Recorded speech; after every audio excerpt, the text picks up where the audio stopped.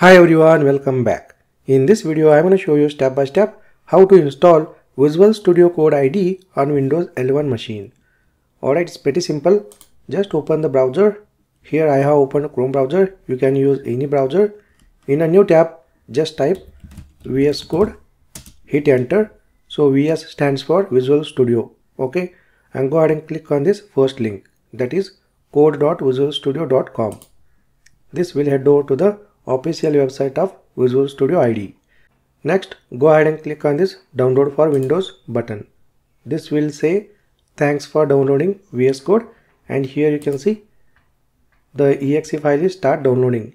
Just wait couple of minutes to complete the download.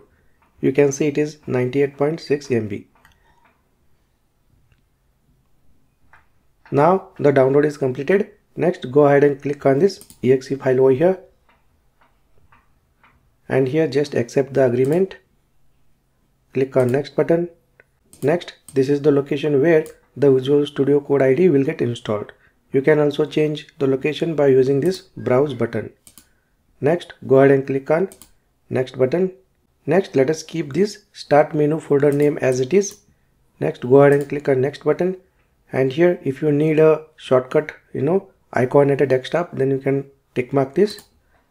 Next, go ahead and click on this next button, and next click on install. Now the installation is started. Let us wait couple of seconds to complete the installation.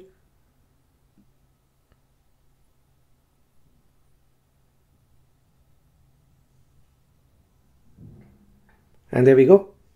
The installation is successfully completed. Next, if you click on the finish button, this will launch the Visual Studio Code ID, because here you can see the checkbox is tick marked. It means if you click on this finish button, this will launch the Visual Studio Code ID immediately. If you don't want to launch the Visual Studio Code ID after clicking on this finish button, then you can just uncheck it. Next, click on finish. Alright, and go to the desktop, and here you can see the desktop icon is created. Just double click on this icon, and here you can see Visual Studio Code ID successfully opened. Okay. So these are the simple steps that you can follow to install VS Code ID on your Windows 11 machine.